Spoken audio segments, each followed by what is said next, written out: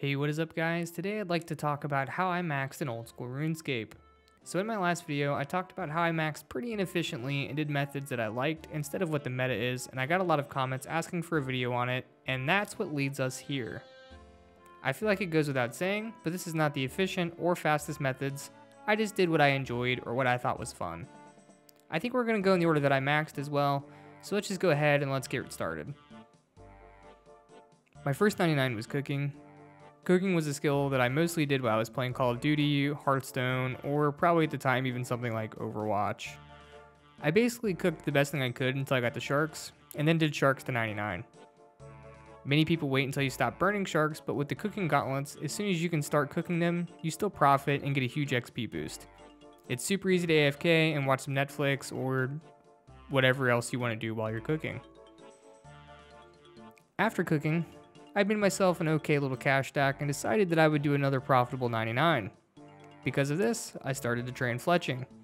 I fletched the best bows that I could all the way to 99. I didn't string the bows, I just cut them, and I started doing magic longbow unstrung as soon as I could. And I want to say that after doing cooking and fletching, I had made my first 10 mil or green cash stack in old school RuneScape.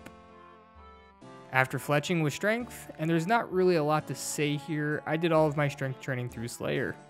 I would like to take a second here and ask you guys to please smash the like button for me. You guys have really been killing it for me and helping the videos get pushed to more and more people and growing the community that we have here.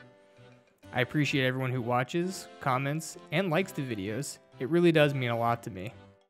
I try to respond to every YouTube comment that I get, but if you'd like to keep up with what I'm doing better and to join our community and chat outside of YouTube, I'll throw my Discord link down in the description. We've currently got a little over 30 people who hang out and chat while we play. After grinding through quite a bit of Slayer and hitting 99 strength, I found myself with enough gold to bang out 99 construction, and so I bought all the oak planks that I needed and did oak ladders to 74, and then dungeon doors to 99. I think I spent all the gold I had, but the thing about me is that I like to rebuild after a big accomplishment. It revitalizes my want to play, and I'd say it was well worth it. Construction is just a useful 99, and having it as your force 99 really makes you stand out in a group of players. After construction, my next 99s were attack and defense. Again, all completely done through Slayer. After defense, I had enough money laying around to go get 99 prayer, so I went to World 330 and used Dragon Bones on someone else's gilded altar so that I didn't have to light the burners myself because I'm lazy. I would use their jewelry box to go back to Edgeville and bank, grab more bones, and then tele back to Port Sarim House Portal with my construction cape for the next trip. The next 99 after this was range. I also did this mostly through Slayer, cannoning, and just range only tasks like Brutal Black Dragons, but all of the XP that I got that wasn't through Slayer was done at Wyverns while I was working or watching Netflix. If I had to do it over, I would probably do this chinning just to save all the extra time, and chinning isn't terribly click intensive anyway, but Wyverns are a good option if you don't really want to play and you're looking to profit. After range, I ended up with 99 Slayer. I used the highest level master that I could until I could use Duradel, and then I just did Duradel to 99. I focused mainly on doing tasks that I liked, and that made me money, and skipped the tasks I didn't like, and blocked the highest weighted tasks that I didn't like. Pretty much any of the AFK tasks I would do, because it was nice and relaxed. I didn't do a ton of boss tasks on the way to 99 either. I think I did like half a Grotesque Guardian task, but didn't really touch the other bosses. In hindsight, I should have done way more Diagonal tasks at DKs or Smoke Devils at Thermi, but I just didn't find them fun at the time. With the money from Slayer, I knocked out 99 Herblore. I tried to do Herblore a more balanced method instead of strictly focusing on saving money or getting it the quickest. I wanted a nice middle ground. I did prayer potions to 45 and then moved on to super attacks until I hit 66, then super defense until 77. At 77, I swapped to making stamina potions and did that all the way to 95, where I started doing Ceradamon brews instead to knock out the last little bit to 99. I also used the Amulet of Chemistry basically from level 77 onwards. After Herblore, I went ahead and did 99 crafting because I wanted the super close teleport to a bank. I did battle staves until 63 crafting, which is when I started doing green dragonhide bodies, did green d'hide bodies until I unlocked blue, and then I did blue until I unlocked black. I skipped over the red bodies because they were too much more expensive for not that much more XP, but once I unlocked the black d'hide bodies, I just did that all the way until 99. After crafting, I went into a period of playing more games and wanted to play more League of Legends, Overwatch, Hearthstone, and Call of Duty in particular. So I wanted something AFK. It was at this point that I decided to do fishing. I did barbarian fishing all the way to 99 because I wanted the passive agility XP. I didn't do any tech manipulation or anything, just good old-fashioned AFK barb fishing. With Temporos being newly released, I would recommend at least trying it. It's a totally safe encounter, and I find it to be quite fun, and you get really good XP. It's still relatively low effort, and helps break up the normal fishing grind quite a bit. After fishing, what I did was woodcutting. I did Teaks AFK until I could do redwoods, and then did redwoods to 99. Not a lot to say, just super easy and AFK XP. I'm honestly not sure if this is the best way, but it is what I did. After I hit 99 woodcutting, I wasn't done AFKing, so I figured I'd do magic as well, but I did magic training at Wyverns and got 99 mage using my best fire spell.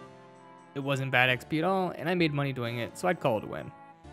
People laughed at me being in full ancestral and fire waving Wyverns, but it was hard to notice because I was too busy getting flamed out on Call of Duty for quick scoping anyway.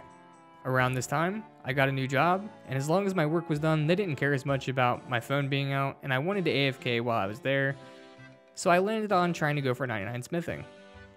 I did 99 smithing by smelting gold ore at the edge of a furnace until 74, and then I did Addy Dart tips to 99. I did this all on mobile and all while at work. I tried to do blast furnace, and I ended up doing like 3 hours and burn out and quit the game for a week. Never went back. I might actually still have gold in the coffers there now that I think about it. My method is probably not the one I would recommend. A decent middle ground between blast furnace and dart tips would probably be adamant plate bodies, however you are going to spend a decent chunk of GP doing this. For thieving, I did 55 to 99 at Arty Nights. I will not do pyramid plunder or blackjacking ever again. I blackjacked until I could do pyramid plunder in RS3 and did pyramid plunder to 99. I much preferred the Arty Night method. It was good money, really good XP, and it's stupid easy on mobile. You just tap in the same place over and over. After they introduced the money bags, I had to actually look at my screen once a minute or so to open them, but otherwise I didn't look at my phone at all while training it. Up next is farming. I didn't get a single point of farming XP that wasn't from quests or tree runs. I didn't do a single herb run, no allotments, just trees.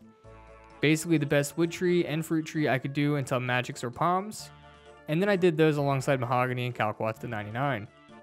In hindsight here, I should have done more Hespori. I think I have like 100 seeds I've not used, and a decent amount of spirit seeds as well for that matter, which would have saved me time, but oh well, just more seeds for post 99 XP now. The next cape that I unlocked after farming was agility, and I basically just did the best rooftop course that I could. I'm pretty sure that the Sepulcher came out when I was already doing Arty, and I didn't feel like changing, but I didn't do Prif as I don't have Song of the Elves done. Mining is what I did after, and it's pretty easy. I just did all Motherlode mine until 98. Also done while working. I stopped at 98 because I knew that I was going to do blood runes, and that the last 1 mil would come passively from blood rune crafting, and that's exactly what happened. I wanted to try amethyst mining, but never got around to it. If you enjoy amethyst, then I'm sure it would help break up the grind some.